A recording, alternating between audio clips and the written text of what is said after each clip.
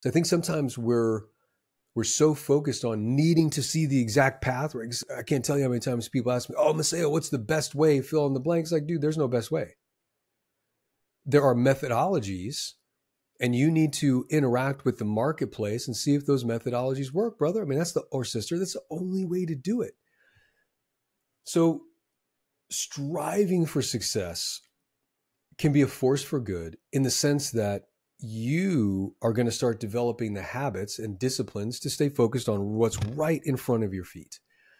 You're going to develop the habits and the abilities to pop your head up, interact with the people around you, which might be on a daily basis, but keep them engaged, have them check in like, hey, are you seeing we're getting where we're going? Are you seeing we're getting where we're going? Okay, good. We all think, oh, wait a minute. You think we're not. Oh, what do you mean? Like, what are you saying? Well, when I'm putting my feet forward, like, I don't know, man, like this path looks like gravel. And according to our plan, we should be on concrete.